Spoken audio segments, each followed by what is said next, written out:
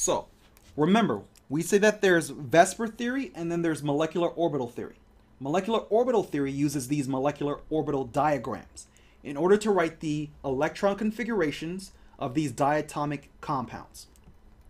And we're going to say the molecular orbital diagram that we have, the one on the left and the one on the right, can be connected to a new idea, bond order. Now, first remember that the one on the left deals with H2 to N2. And the one on the right deals with O2, F2, and Ne2. And we're going to say bond order equals half times the number of electrons in bonding molecular orbitals minus the number of electrons in the anti-bonding molecular orbitals. Remember, the ones with stars are the anti-bonding molecular orbitals. The ones with no stars in them, those are our regular bonding molecular orbitals.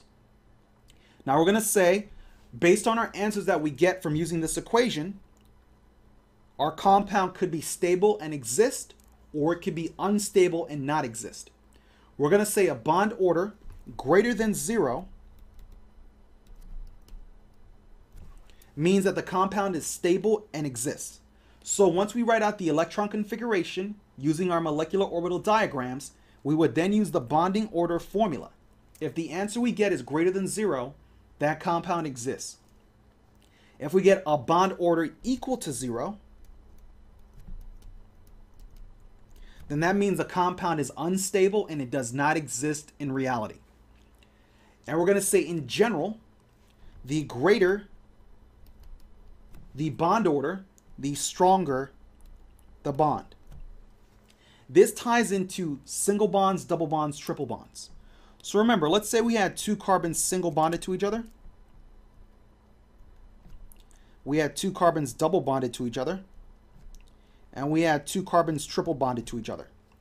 We would say that the bond order of the two carbons that are single bonded is 1.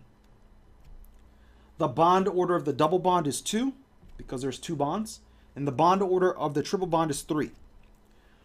Triple bonds are stronger than double bonds, stronger than single bonds. Because the more bonds you put on top, the more you layer, the stronger the bond. So this has to do a little bit with bond order. We're also going to say that the stronger the bond is, the shorter the bond will be. So although the triple bond is the strongest, it's also the shortest.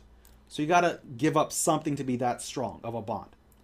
We're going to say the single bond is the easiest to break, but it is the longest. And also remember that if you have a single bond, then you have 1 sigma bond. If you have a double bond, it's 1 sigma and 1 pi. And if you have a triple bond, it's 1 sigma and 2 pi's.